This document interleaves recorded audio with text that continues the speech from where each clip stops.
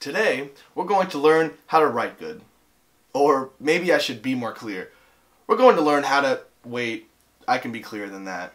Today, we're going to learn the importance of editing our writing for clarity, and more specifically, editing breaking news journalism for clarity. I can see clearly now, the rain is gone. Dale and Pilgrim define clarity as a presentation of content that conveys an intended meaning, shows the publication's purpose, and allows for quick navigation. When you edit for clarity, it makes sure that the author of a piece and the reason they wrote it is very clearly stated.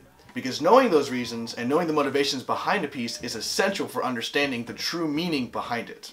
Editing for clarity also makes sure that viewers or readers can differentiate between real news and paid announcements or advertisements as seen here. Hi, it's Vince with Sham Wow. You'll be saying wow every time you use this towel. It's like a chamois, it's like a towel, it's like a sponge. It makes sure that a publication is easy to navigate through. And it also makes sure that the only information most important to the audience is emphasized, leaving out the less important info. But in relation to breaking news specifically, clarity is of the utmost concern because of how rapid information spreads and because of how much information is out there. No one is happy seeking out information anymore. They want it given to them clearly and concisely. One of the best ways to do this is blurring the line between mediums and combining print journalism with photos and video. A new multimedia aspect to journalism is the new frontier for the industry, although it leaves a little bit more room for a lack of clarity.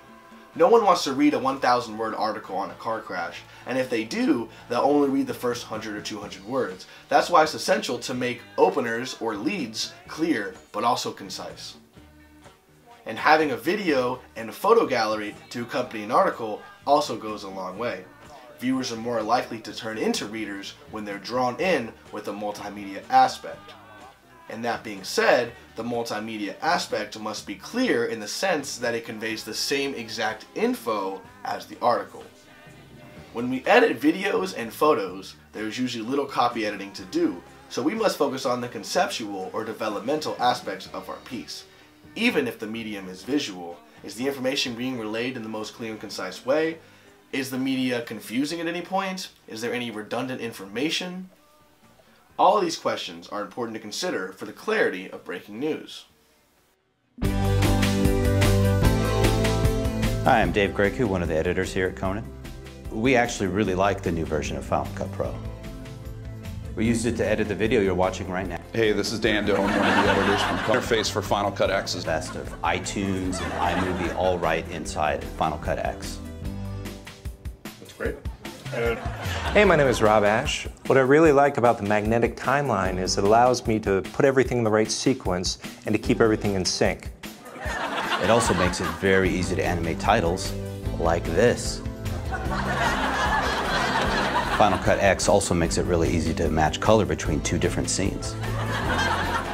The new interface for Final Cut X is awesome. It allows you to tag all your clips so you can always find the clip that you need. The new interface for Final Cut X is awesome. Oh, and the last thing I want to mention is, as we can see here, editing makes all the difference. As soon as a mistake is made on a title, or a cut, or a caption of a photo, an audience can misconstrue meaning as something totally different. And in the same way, if a lead on a news story is unclear, the same thing can and most likely will happen. So obviously, editing for clarity in breaking news journalism should be put on a pedestal and worshipped. If it wasn't for the tedious efforts of managing editors everywhere, a lot of print stories could and probably would be released with wrong or just misleading information. And if it wasn't for the tedious efforts of photo and video editors everywhere, a lot of multimedia aspects would be released with the same problems. So, it's easy to see that editing for clarity is of the utmost concern in all written pieces, but specifically print and video and photojournalism.